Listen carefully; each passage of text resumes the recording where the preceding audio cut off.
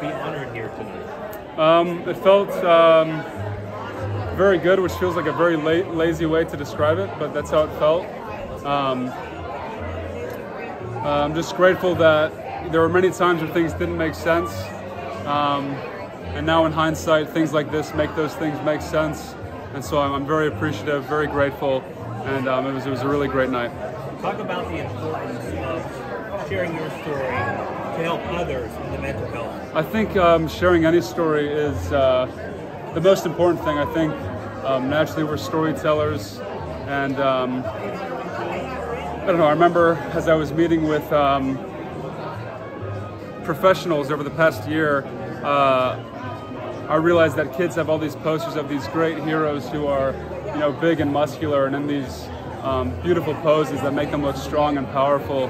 But I would really like a hero who is sitting on the curb, broken, worn out, and beaten.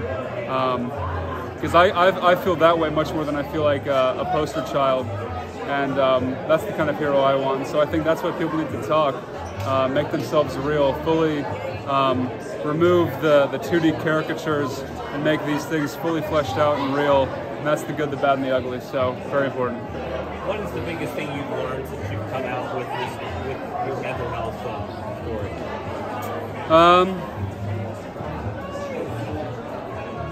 I don't know. I would just say you'd be surprised how many people are there to catch you, and you won't realize that until you take a stumble, until you take a fall. And I think we don't allow ourselves to be loved. I know for a long time I didn't. For many days I still don't. But try as best we can to let ourselves be loved and to love others as best we can. Easier said than done, of course, but.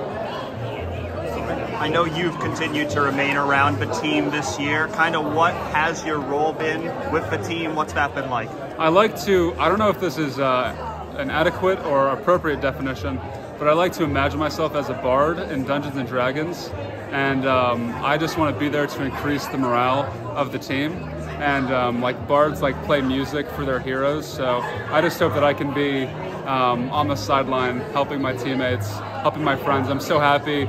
On the top of my mind right now, I think of Donovan Jackson, who's a sophomore playing left guard like I did, and there's nothing I want more than to see him be successful. And I will always be in the corner of my friends.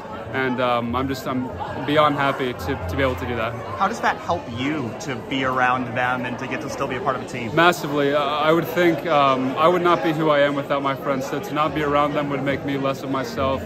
And being around them every day makes me a better version of myself and some of the best humans on the entire planet that I've been able to spend time with. And Ryan Day introduced you tonight. Just what has he continued to mean to you as you go through his journey? He's just been a tremendous leader, and I think if you ask any guy on that team, they would agree the same. I think it's very easy for that not to be the reality. That is perhaps the reality at a lot of places, but I think Coach Day tries hard to care about his men, and that means a lot to me.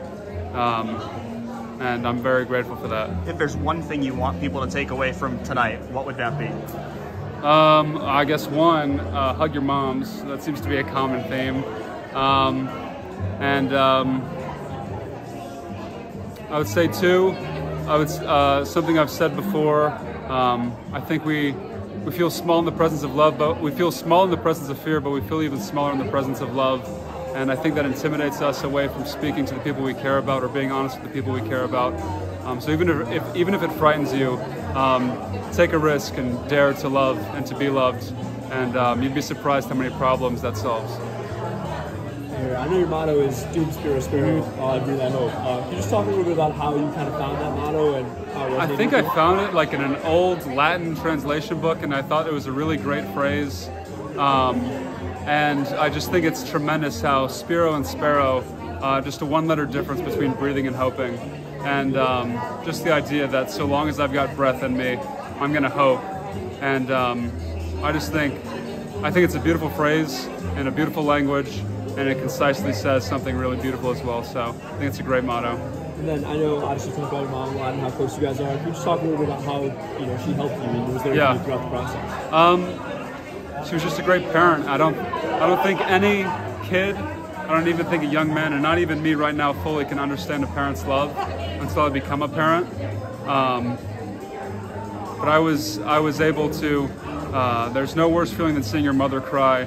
I think that gives you some sort of inkling of a small percentage of how much your parents care about you. And my mother was fantastic. She was always supportive of me, and there were things that we had to fix and grow in our relationship. And we had a great relationship even. But mental health, suicide, depression are things that can strain those or pervert them and adulterate them into things that are unimaginable and unrecognizable. And because of that, we made our relationship even stronger. And so she's been fantastic. And I would say I'm the luckiest son in the world, and I think every son feels that way. So.